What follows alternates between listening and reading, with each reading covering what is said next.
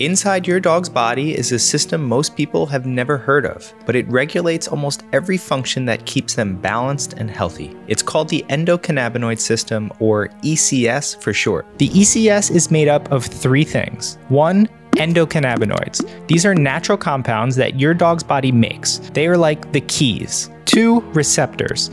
There are many of these in a dog's body, but two main ones, CB1, which is mostly in the brain and nervous system, and CB2, which is mostly in the immune system and organs. These are the locks the keys fit into. And 3, enzymes. These are proteins that build and break down endocannabinoids once they're done with their job. These are like the cleanup crew. Together, they form your dog's master regulator, the balancing system that keeps everything in check: their mood, stress level, inflammation, pain, even immune response. And without it, your dog's body is like an orchestra without a conductor. Follow for more pet tips.